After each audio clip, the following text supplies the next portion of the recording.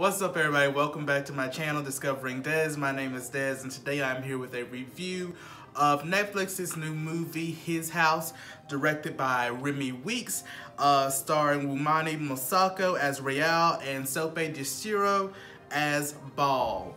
But before we get into that review, I want to make sure that you like, comment, subscribe, and ring that notification bell so you can be one of the first people to know when I upload a new video. And if you enjoy the review, make sure you share it out to friends who may also like it, and recommend this movie to them if they're into scary movies also. So you may be like, Des, what are you talking about? We are already in November. Spooky season is over. Halloween has passed, but no. I'm sorry to inform you, no. Spooky season does not stop with November 1st. I am one of those people, I will watch horror movies all year round just because it's something I love. People watch Christmas movies all year round. I choose to watch horror movies all year round just because it's something that I enjoy.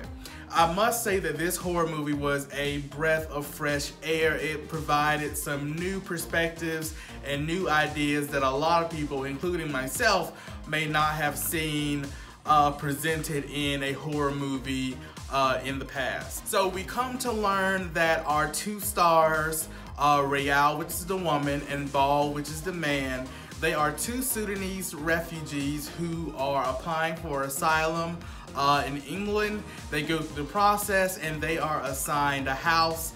Long story short, the house is haunted. We come to see different things start happening around the house. We hear whispers. We see objects moving. They're physically hurt in some ways. They're being threatened. It's important to note that at the beginning of this movie, as they were venturing to England to seek asylum and they were fleeing Sudan, they lost their daughter in the process. That's going to be a very key point in the movie, which is the daughter and what happened with her at sea and the whole refugee process. This movie is creepy. It's creepy. That's the purest way to say it. There are little things hidden in the background, even though that's obvious in a lot of scary movies. But this movie does a great transition between those loud scares and those small things that you have to pick up on in the background. But like I said, they are two Sudanese refugees seeking asylum in England, and they are approved and they are assigned a house. They have several rules regarding this house. They have check-ins weekly with, I assume, would be like the immigration people in England. They have a weekly allowance of £74. They are not allowed to work or supplement their income in any way. And they cannot move from their assigned home under any circumstances, really. So those are all the things that they must keep in mind as they start to acclimate to being refugees in another country. And it's important, that last piece about them not being able to leave the house, because a lot of times in horror movies, a lot of the watchers may ask, why don't they just get up and move? Why don't they go buy another house or rent something out? In this case, they are literally bound by law to this house, and they cannot move given their status as asylum seekers. They're not official English citizens yet. They are still asylum seekers from Sudan. So the home that they're assigned, it's in a kind of a sketchy place. I honestly say that if you had to equate anything in America to that, it would be like Section 8 or the projects, as some people would say. Just not the most well-kept neighborhood, not the most up-to-date fixtures inside the apartment and whatnot. But overall, it is a house that they have to themselves. The immigration people note that they're lucky because when other refugees come in, they're usually sharing their house with numerous other people. But luckily for them, it's only them as a couple in the home, so they don't have to worry about sharing space and whatnot. Throughout the movie, you'll hear different things as far as assimilation and trying to fit in That's one of the very strong themes I found in this movie. It's like how they're trying to convince them to fit in and to try to be one of the good ones. And that's an inherently racist statement in my mind, because that makes the assumption that all black people are bad ones, so you have to prove yourself to be a good one. We see different things come up throughout the movie relating back to trying to just assimilate and get with the flow of what's going on in their new place. Dozens of times we see how the water impacts the storyline of this movie. Like I said at the beginning, we learned that they lost their child as they were transitioning over the sea to England. And then after they're assigned the house, Raelle says that they are born again. And that made me think about Christianity and how being born again means you have to be baptized and be born again in that sense of things. So just another connection between that and the water. We'll see different imagery things with the water as we move forward through the movie as well. So just like every other haunted house movie, we learn more about the house as they become more acclimated there. Ball begins to hear different sounds. Raelle hears them as well. And at a certain point, the wallpaper even begins to peel off of the walls. And it exposes some not so beautiful work on the walls, as far as there's holes in the walls and just discoloration altogether. So Ball eventually becomes obsessed with trying to figure out what's going on here. He tries to redo the electricity.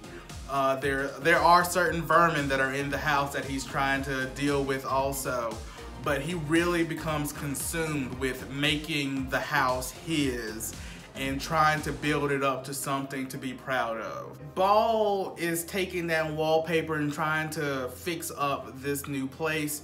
Raelle wakes up the next morning. He's gone and he's out on the town, and she tries to clean up some of the mess that he makes. And in the midst of that, she opens what I believe is a closet, and all of a sudden we see a light shining on her. And then it cuts to a scene where it's a flashlight being shown on the truck where all the refugees were. Just another thing that goes back to the acclimation piece and the assimilation.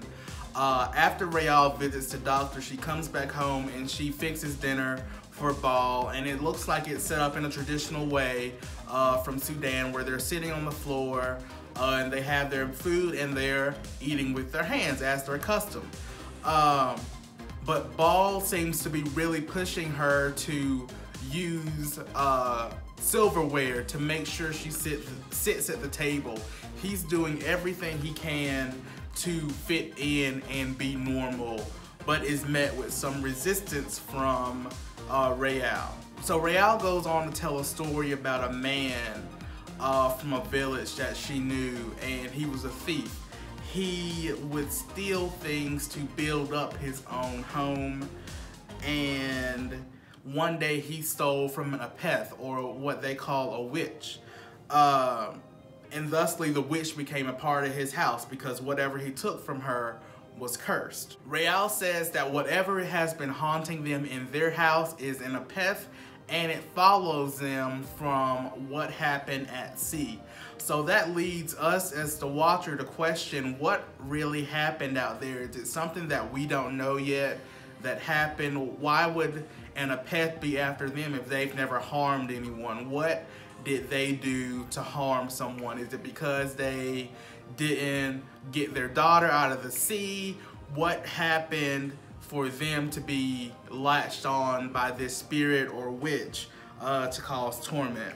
And of course, Ball does not agree. He simply believes that she's losing her mind a little bit, and there's no apeth that they are dealing with, even though he has been having some supernatural encounters in the home.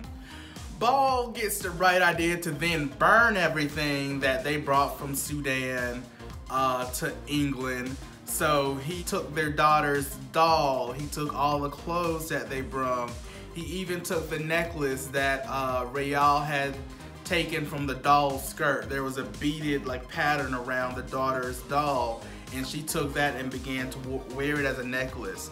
And one important thing that she said there was, "Don't leave me with nothing." And even after her telling him that in their native tongue, he still went ahead and snatched the necklace off and threw it in the fire.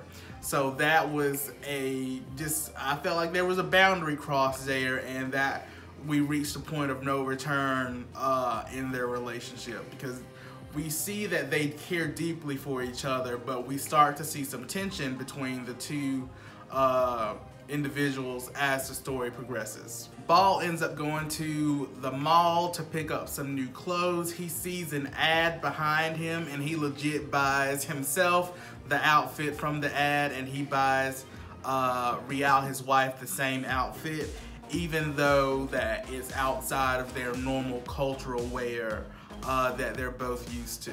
This again goes back to the assimilation piece, where he's doing his best to get them to fit in, whether it's how they eat, how they talk, what they do, and how they dress. He wants them to fit in at whatever cost. He's really trying to move past what they experienced in South Sudan and really just create a new life in England and become an official citizen at some point.